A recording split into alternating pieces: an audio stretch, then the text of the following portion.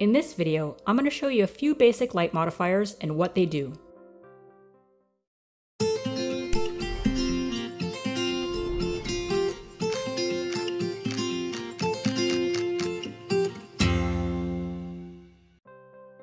Light modifiers can change the shape and quality of light, and any serious photographer should have a few of these if they want to create the right lighting for their scene. I have my flash equipped with a magnetic adapter so I can quickly add something on top of it, like a snoot. I'll show you how the effects of this snoot and other modifiers compare to a bare flash, which is a hard light source. But first, let's start with what I think is essential: a softbox. A softbox is an enclosure with reflective interior walls and diffusion material in front where the light escapes. It's designed so that the diffusion material is much larger than the light source and further away. And the bigger the apparent light source, the softer the light. Let's have a look at how this small softbox modifies the light. First, the bare flash. Notice the spread in the hard shadows around the black board.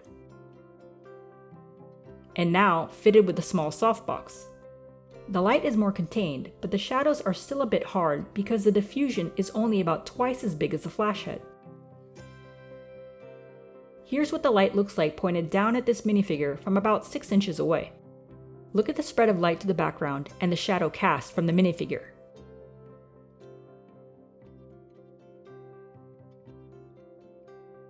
This is a larger softbox in its storage state.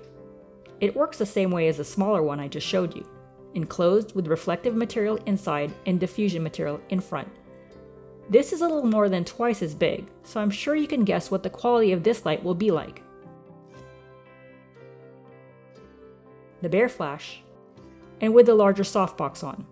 The shadows are softer than before, but the intensity is much lower since the light is spreading over a larger diffusion material. It's also closer to the background since I didn't move the flash, and this softbox is deeper. On the minifig, the shadows are much softer.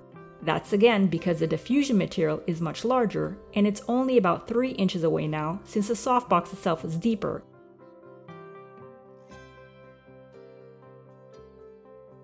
This is a snoot, and I love saying snoot. This snoot is shaped like a cone, but other snoots are shaped like tubes. Snoots create a spotlight effect. You can see how tight that light is focused. It's a hard light, of course, but a very controlled one. Gels are translucent sheets of color. This is a blue one slipped into a magnetic gel holder. You can use these to correct color or for creative color. Here it's the round adapter affecting the shape of the light, not the gel. The gel has colored the light and reduced its intensity. The color effect is obvious, but it's still a hard light on its own. A grid restricts light through its honeycomb tubes. Grids work similar to a snoot, but with softer edges around the light. They can come in different degrees, like 25, 45, and so on, which result in wider spotlights as they increase. Here's the bare flash. Here's a spotlight using the grid. It's a hard light source, of course, but the transition of the shadow around the edge of the light is softer.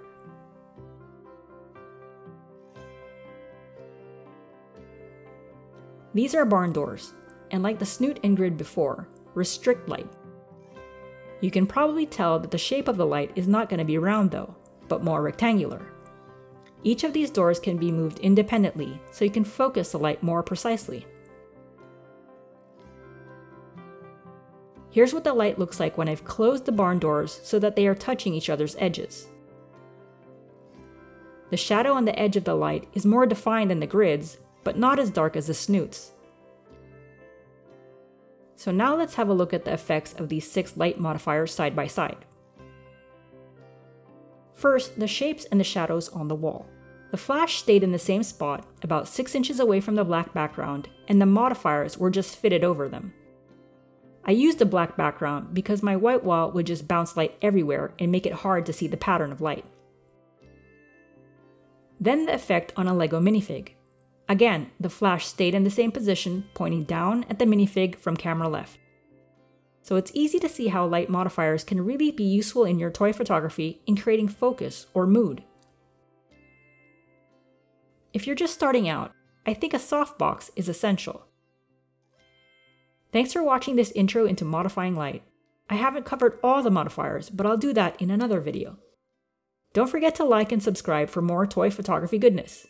This is 4 Bricks Tall. Catch you next time.